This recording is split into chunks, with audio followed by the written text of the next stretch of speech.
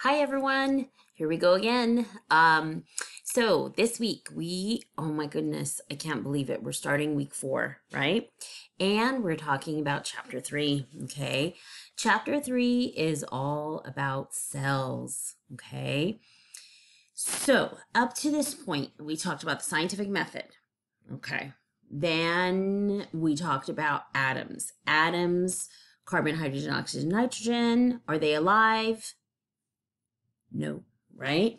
And then atoms bind with their electrons to form molecules. So molecules, water, carbohydrates, lipids, proteins, nucleic acids, are they alive? No, right? And then now we're going to cells. So if we're going from the smallest to the largest, it's atoms that are really, really tiny.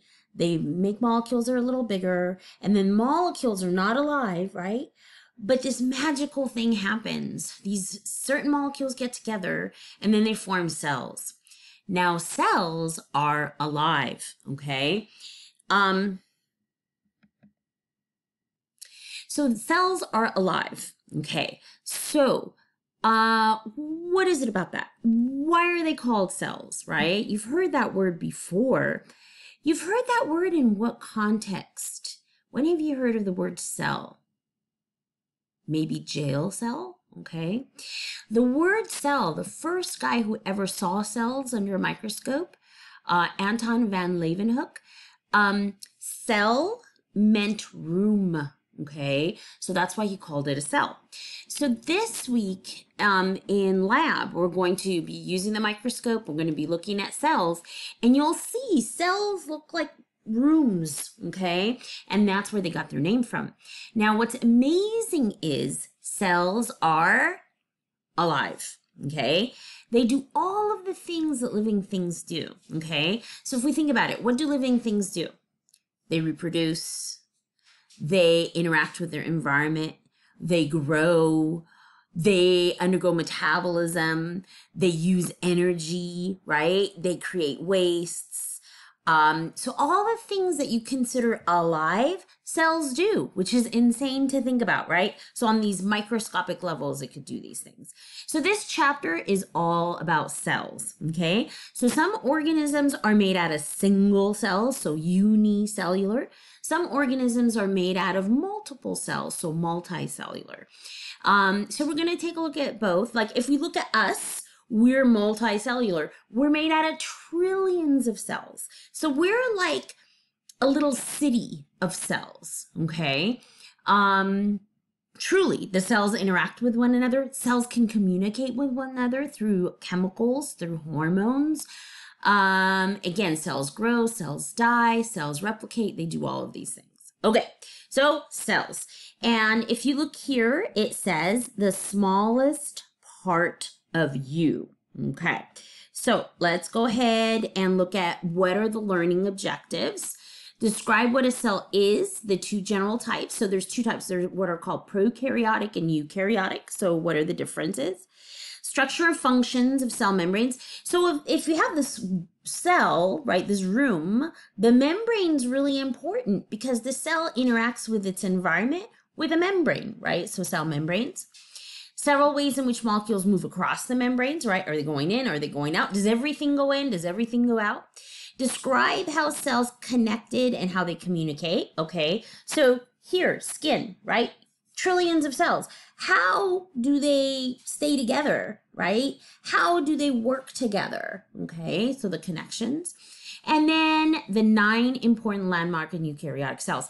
They're called organelles, tiny organ. So what are those organelles? You've heard of some of them, like mitochondria or nucleus or chloroplasts, okay? So again, this chapter is all about cells. And again, we're going to have quite a bit of videos, okay? Because it's at least an hour lecture. Again, normally it would be 2 hour-and-a-half lectures, it would be 3 hour lecture. And since this is online, I go rather quickly. You could stop, you could pause, you could forward, you could do whatever you need to do. All right. So Here's a picture of a cell. This is a beautiful picture because in reality, here's the cell membrane, here's the nucleus, here are all these things. Yes, these are all the machinery, right? The cell's alive, it's interacting with its environment. It can make things, it could break down things, and so all the parts. Okay, so all organisms are made out of cells. So if it's alive, okay, that's called the cell theory, which we're going to get into. If it's alive, it's made out of cells. Okay, so the plants outside, are they alive? Yes, they're made out of cells.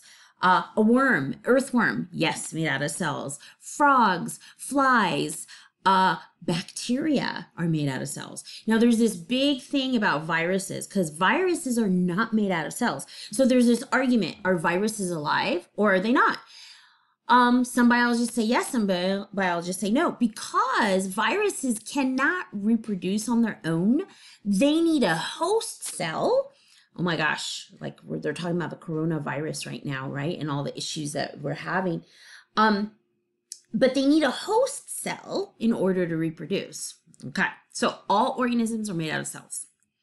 So here we go. Cell, the definition, the smallest unit of life that can function independently, perform all the necessary functions. So here's a mushroom, right? Fungus made out of cells. Animals made out of cells. Look at this head louse. You know, when you hear about people getting lice, that's what we're talking about. That's what they look like. Ah, scary. Okay. Cell theory. Now remember, the word theory doesn't mean I think, I guess. The word theory means it's been accepted over and over and over again, right? This hypothesis that has been accepted over and over again. Okay, so all living things are made out of one or more cells. All cells arrive from pre-existing cells. What does that mean?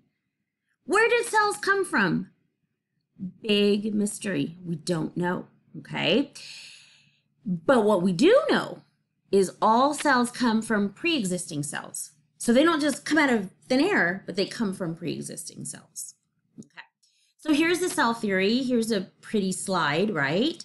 So all living organisms, whether it's animal, whether it's plant, whether it's fungi, protists, whatever, are made out of cells. And look, here they are, like these little rooms, okay? And again, this week we're going to look at cells. And then where do new cells come from? They come from pre-existing cells. So again, take home message, right? You can pause on that and look at it. All right, so the different types of cells. Every cell on Earth falls into one or two categories. There's what's called eukaryotic cell. There's what's called prokaryotic cell. So what does this mean? Pro means before, karyote, that's the kernel. So before the kernel. So these are the more primitive cells. These do not, do not have a nucleus. So the kernel before the nucleus. These are the more ancient cells. So what we're talking about are bacteria, okay? Bacteria are prokaryotic, okay? Eukaryotic, true kernel, okay, that's what it means. They do have a nucleus, okay? And the nucleus contains DNA.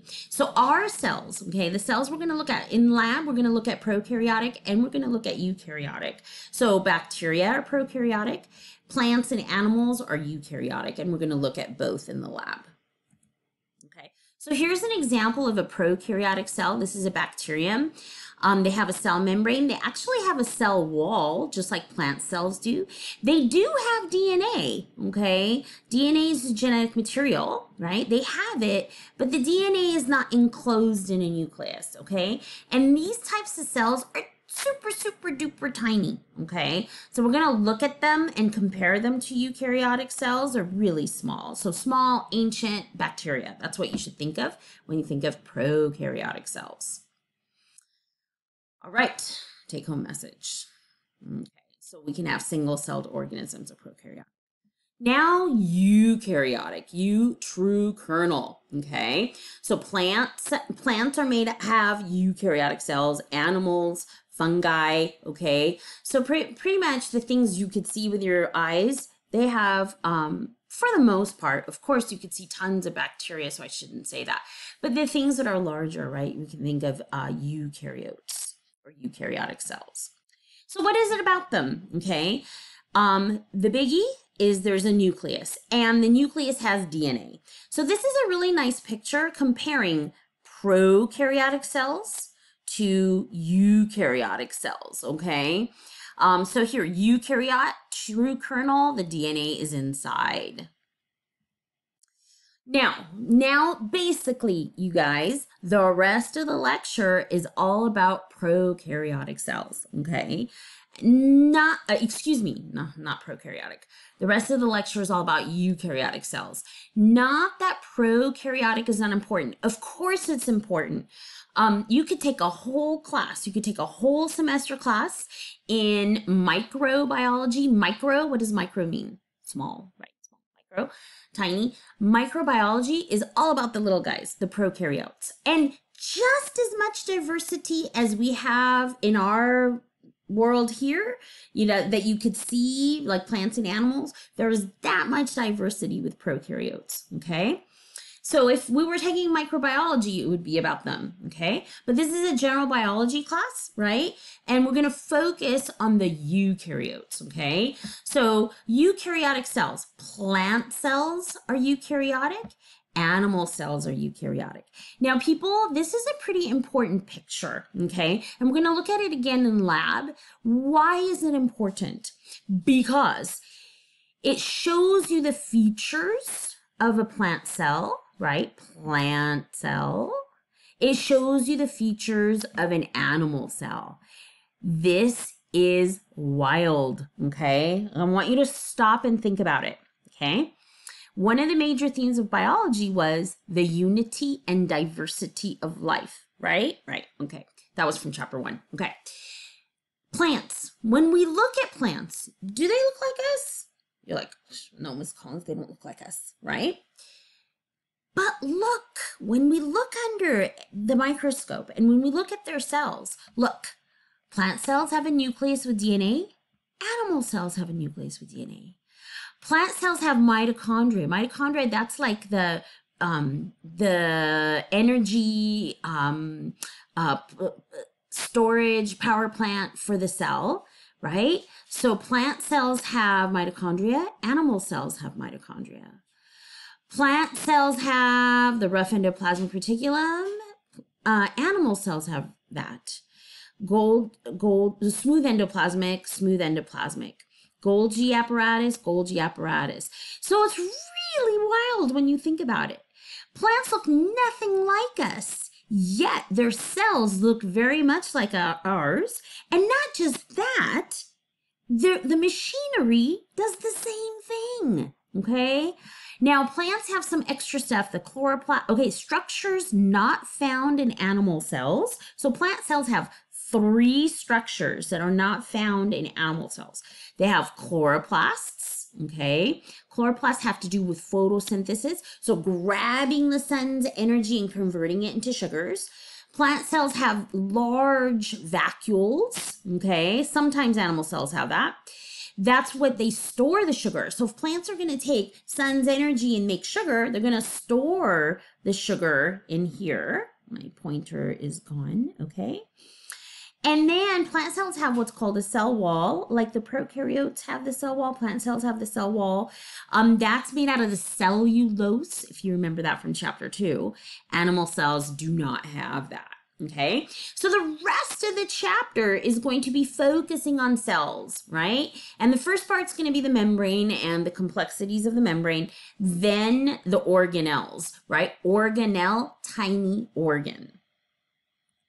All right.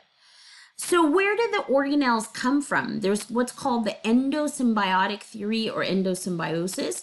Where did these things come from? And what's a mystery? Like mitochondria have their own DNA. That's the genetic material again.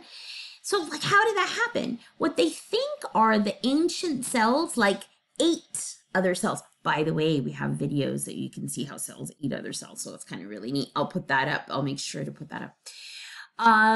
So that's what in the endosymbiotic theory is about. Okay. So here, for example, ancestor to eukaryotic cells, might have eaten other cells, and then they live together. So that's endosymbiosis, right? Or symbiosis, excuse me. Endo means inside, right? So we can look at that. All right, now we're going to talk about the parts of the cell, and we're going to stop this video and then go to video 2.